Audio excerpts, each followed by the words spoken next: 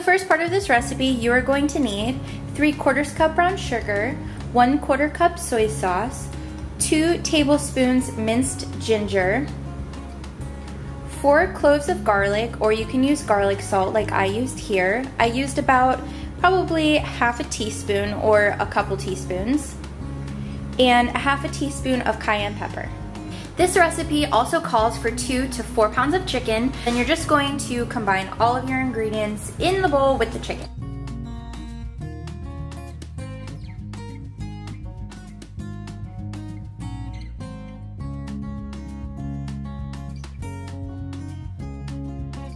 Now for this part, you just need to kind of toss the chicken in the mixture and just make sure that it's evenly coated. You can also do this in a plastic bag, but I didn't want to waste a plastic bag, so I just decided to do it this way.